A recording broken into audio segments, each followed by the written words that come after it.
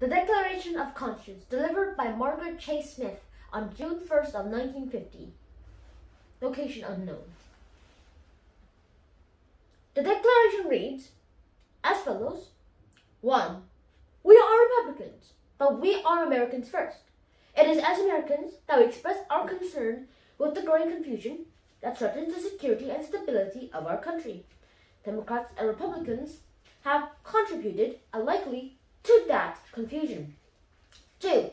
The Democratic administration has initially created the confusion by its lack of effective leadership, by its contradictory grave warnings and optimistic assurances, by its complementary and complacency to the threat of communism here at home, by its oversensitiveness to the rightful criticism, by its petty bitterness against its critics.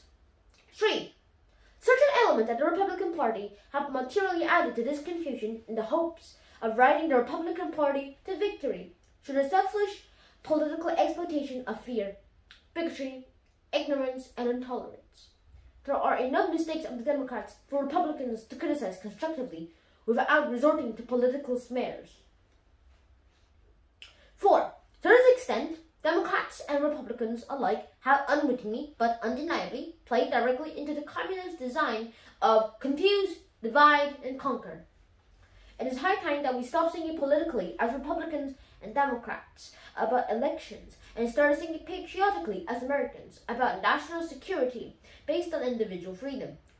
It is high time that we all stopped being tools and victims of totalitarian techniques that, if continued unchecked, will surely end what we have come to cherish as the American way of life. Thank you.